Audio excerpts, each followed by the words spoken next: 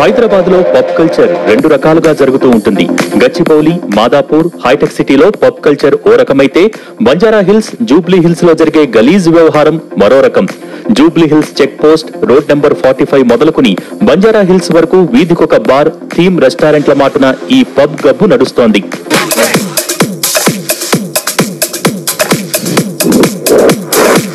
హైదరాబాద్ లో ఎన్ని పబ్బులు ఉన్నాయి? ఈ ప్రశ్న పోలీసుల్ని, ఎక్సైజ్ డిపార్ట్మెంట్ వారిని అడిగితే సమాధానముండదు. ఎందుకంటే ప్రభుత్వ లెక్కల ప్రకారం హైదరాబాద్ లో అనుమతి ఉన్న పబ్బులు 4 లేదా 5 మాత్రమే. మిగతావన్నీ అక్రమంగా నడుస్తున్నవే. బార్ అండ్ రెస్టారెంట్ పేరుతో అనుమతి తీసుకోవటం, దాన్ని పబ్ గా నిర్వహించటం చాలా సాధారణమైపోయింది.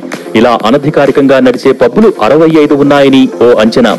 వీటి మీద కఠిన చర్యలు తీసుకుంటున్నామని పోలీసు శాఖ పదే పదే ప్రకటనలు చేస్తున్నా ఆచరణలో అంతా శూన్యం.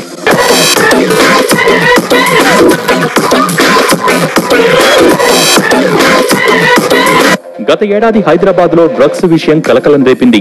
సినీ నటులతో పాటు బడా బిజినెస్ మ్యాన్స్ పిల్లలు ఈ మత్తులో ఉన్నారని తేలిపోయింది. ఎక్సైజ్ శాఖ సీరియస్ అయి పబ్ ఓనర్స్ కు వార్నింగ్ ఇచ్చింది. దీంతో ఓ నెల పాటు నైట్ కల్చర్ హంగామా తగ్గింది. కానీ ఇప్పుడు మళ్లీ జోరందుకున్నాయి.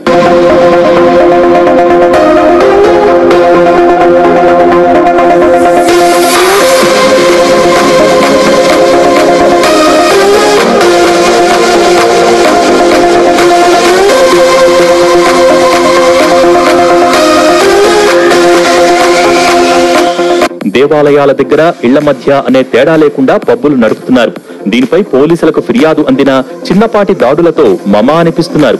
కొన్నాళ్ల క్రితం ఎక్సైజ్ శాఖ బెంబేలెత్తించడంతో ఓ 4 నెలలు నోరు మూసుకున్న పబ్బులు మళ్లీ అరాచకాలు మొదలుపెట్టాయి. అందుకే ఎన్టీవీ వీటిపై దృష్టి పెట్టింది. పబ్బు గబ్బును బయట పెట్టాలనుకుంది ఎన్టీవీ. పబ్బుల అనుమతుల వెనక మతలబేంటి, చీకటి చిందులు వెనక కాసులు దండుకుంటూ. మా వీడియో గనక మీకు నచ్చినట్లయితే లైక్ చేయండి, షేర్ చేయండి, కామెంట్ చేయండి. కింద ఉన్న బెల్ బటన్ ఒక్కసారి ప్రెస్ చేయండి.